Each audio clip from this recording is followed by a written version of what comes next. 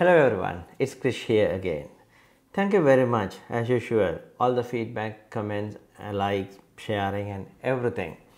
And also happy to tell you that we reach 5,000 subscribers. We keep going. I never counting subscribers, I never counted number of likes or comments, but I was focusing on creating good content. I'm putting a lot of effort on that, so as a result I got 5,000 subscribers. Thank you very much everyone who's being with me, and I'm planning to give more and more content, more and more different topics through this channel. And also people keep asking move this complete course to Udemy and platforms, and like they want to support to this channel. So I'm going to put a link below this video in the description section. If you feel to support to this channel, you can use that link and you can contribute your support to the channel. And keep in mind, it is not must. Don't feel that you must do that. In case you gain something from the channel, and if you're in a position that you can support this channel, you can click that link, PayPal link, and give your support to the channel. Because though you see 20 to 30 minutes videos in this channel, I put like almost 4 to 6 hours to create one video, because I have to plan the thing, and I had to do the samples, and had to prepare the content, and record the video and edit the video, and all those things take at least good 4 to 6 hours. But I don't, this is not for money what I'm doing. What I'm doing this, only the reason is to teach people and to get the people to know the right thing in the easy way. Because people says when I teach things, they can learn, they can understand. You can see the comments, your feedback. That's why I'm running this channel. So, but you feel to support this channel, please go ahead and do this. I'm really appreciate your contribution and your support, but again, it is not must. You have to do. Okay. In the last video, in the video 16, I think, what we did is we learned discovery server, right? So we use Eureka and we did the discovery server, and also we learned how to configure the clients to talk to the server, right? I'm not going to explain how the discovery service works again. And as I in the last video, we configured the customer service, right? And but off the line I configured rent service, and but I kept one service again to continue this video as a recap how to configure client to our discovery server. Okay, so let's move here. I'm going this one we already configured, so we pending is a vehicle service, right?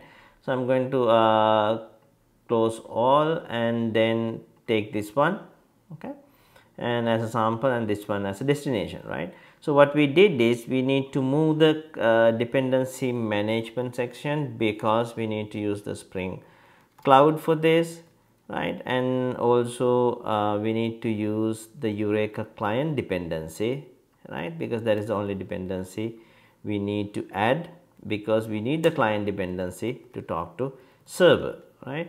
And also one more thing, we need to use this property, which is the cloud version what we are running here, and we need to copy it here, right? So now everything is ready, good to go, right? So with the dependency section, so let's re-import. Okay, good. And we go back here and we tell this service you are Eureka client, right? So enable Eureka client, right? And also we learned last time, if you remember, we need to set certain parameters, certain properties even before the application.yaml file or application.property file process, right? For that, what we did is we created a new file called bootstrap.yaml, right? So we created a new file called bootstrap.yaml. For here, we configure our port to 0, because we need to this port to be dynamic. We discussed in the last video the reason behind this, and also application name, and this is vehicle service, so I configure this as a vehicle, okay? And also we need to tell register with Eureka, right? So register with Eureka, we need to set to true, and also fetch registry we need to set to true, because I prefer to fetch the register to my local. In that case, I don't want to all the requests sent to back to the Eureka server. Right. Also, we learn we need instance ID, right, because that's also we learned last video why we need the unique instance ID. For this one, I'm going to use Spring application name and hyphen. I'm going to use some random integer, right, random dot int. Okay. So all the reasons behind every configuration we made, we discussed in the last video. So this video I'm not going to repeat that, but you can go back and check that. So if you come back here in the rent service, right, in the resource file, so you can see first name I forgot to add. I will add right now. Right, so set the port to 0. The port, when the port is set to 0, it will be dynamic port. But since we are going to call this from the REST client today, and when you set it to dynamic, it's really painful because every time you need to go back and see what the port is running. So I'm going to fix it to 8191 as a usual port to the service, but all other services are pointed to random ports, right? So here we say host name is localhost. Okay, so cool. So now let's get these things running. So first I'm going to run the discovery application, discovery service. I'm let it to run because all other services are expecting this service is healthy running to get registered. Okay, it's working. So now I'm going to run the vehicle service, rent service, and also customer service. Okay, so if you go back to this one, so you can see here, oh, it's registered. Okay, cool. So now you can see the rent service run on a port 8191 because we hard coded that port. You can see in the left bottom corner, right? And if you go back here, you will see 51330 and this one 9191. Vehicle service also run on 9191, but we didn't expect it to happen that. The reason is, though we configure the port 0 here, probably it is available in the here. Okay, yeah, cool. We need to remove that from the application configuration file. So vehicle service, I'm going to restart. Okay, because this is how it works, right? First is process the bootstrap.yaml file and set all the properties, but then it process the application.yaml file. If you put some properties, the same properties in the both files, the application.yaml file, it's override your previous property. Okay, so come back here. Okay, so now vehicle run on a dynamic port, rent run on a fixed port, and customer run on a, again, dynamic port. Okay, so objective today is, if you remember in our rent service, we hard coded URL, right? So let's go back to the, let's close this and go back to rent service. If you go here, you can see in the IMPL, so we hard coded few URLs to localhost 8080, right? And localhost 9191, right? So today I'm going to show you how we can do this along with the discovery, right? So in the life cycle, you remember how this works is, now you have a discovery server running, right? So discovery running on its default, the default port and the default URL. So we don't need to tell client specifically what is the discovery server. So now what the client does is, when they start up, it check the configuration and it talk to discovery server and tell its name and the IP address and the port is running, right? So name is always take from this bootstrap.yaml file and the spring.application.name. So that is the name is provided to register. So now what we can do is, we can ask from the discovery server, hey, I have a name, right? So tell me what is the IP address and the port, right? So if it is only instance running, obviously it's going to return that one. If there are multiple instances are running, it's going to return depend on the configured algorithm. So which service need to take this request, right? So in our example, what happens is, we talk to rent service talk to vehicle service and the customer service, right? So therefore, what I'm going to do here, I go back to this controller here, right? So we added last time this one, right? So local date time now, right? The current time with the service hit, right?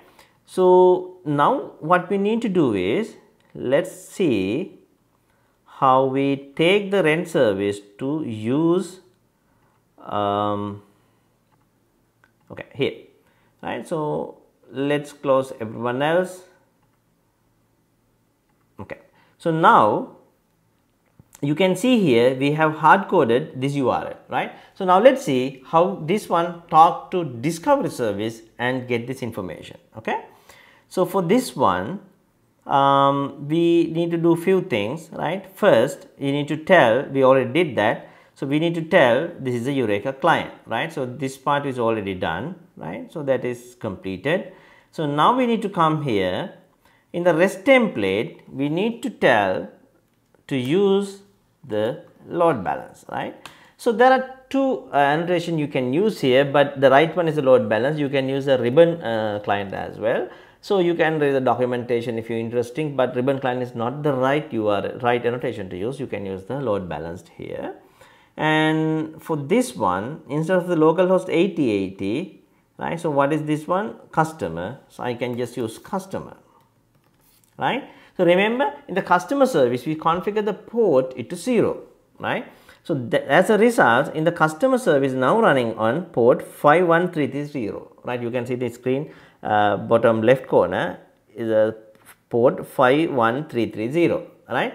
So now this one, so what this will do is the REST template, so it will talk to discovery client, discovery server and ask, hey, my name is customer, tell me the IP address and the port, right? It comes here and it replaced with the whatever the incoming values and it used, right? So here I'm going to use vehicle, right?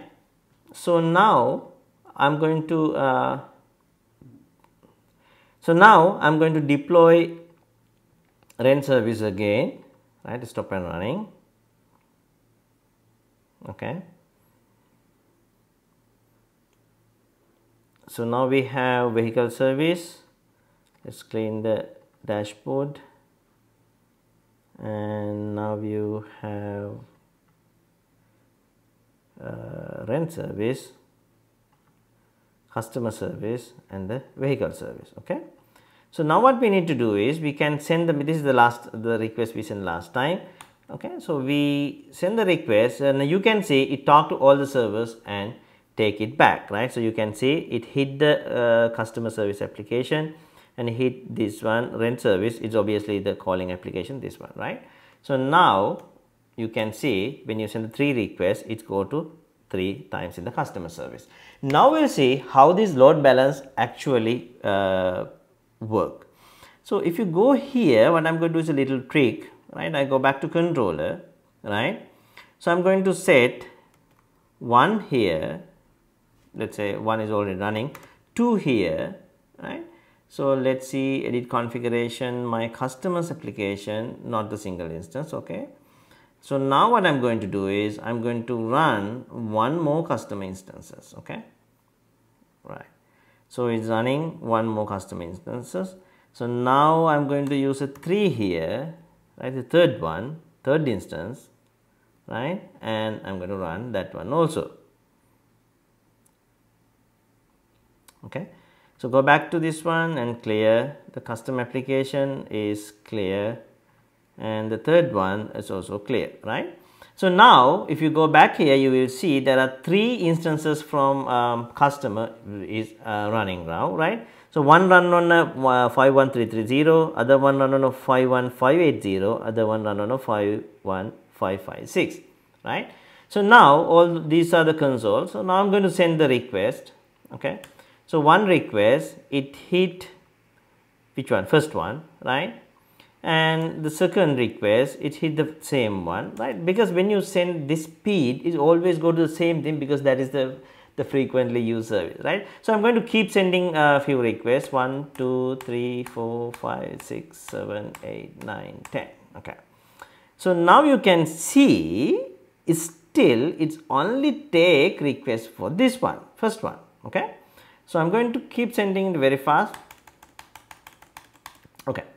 So now if you go back here, you can see there are certain requests came to the second one. That's why you can see the second here, right? And the certain request came to even third one, right? Because if you send one after the other, it's because there is no much logic. There are no much logic processing inside these services. So as a result, it has enough time to refresh, so it send the traffic to the same service. But when you keep sending, right? Let's say one more time. So clear all, and clear all. So now you can see it's very load balanced, right? If you send one after the other, it's probably hit all three to same service. Now this time it's distributed, right? Now this time it's even distributed, right? So now 1, 2, 3, okay, right? But if you keep sending few, you can clearly see this, right?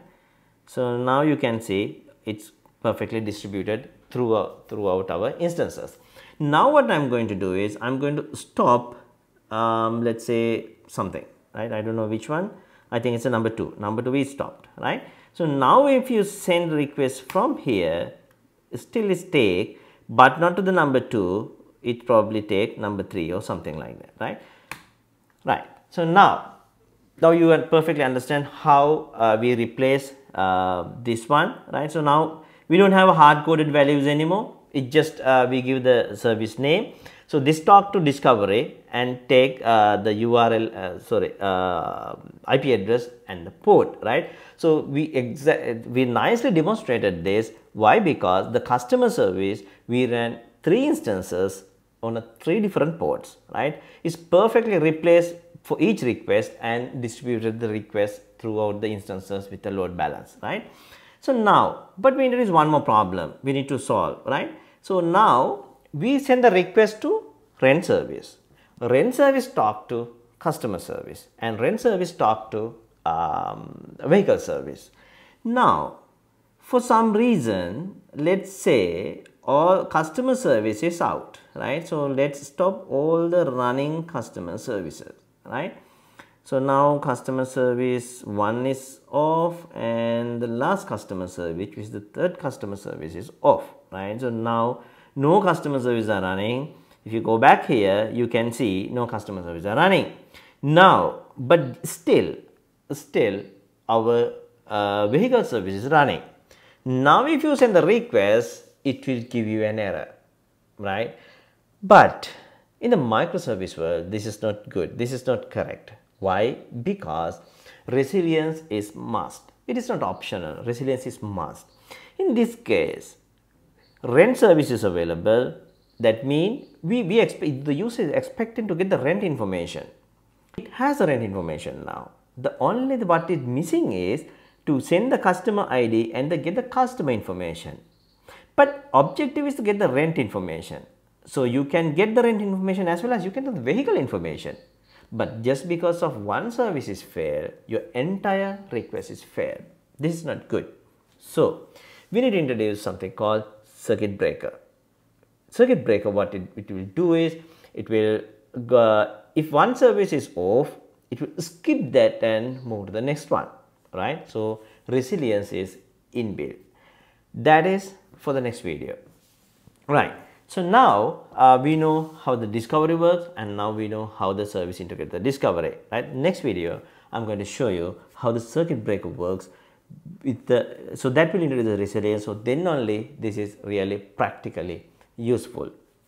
And again, thank you very much for taking me here. Thank you very much for being with me, and make sure subscribe right now if you're not subscribed yet, because there are so many interesting things to come. And also share this video with your friends, because if they're interesting, they also can gain good knowledge. And also I added links to this description. If you feel to support this channel, go ahead and support, but don't feel it as a must. Thank you very much. See you again. Stay safe. Take care.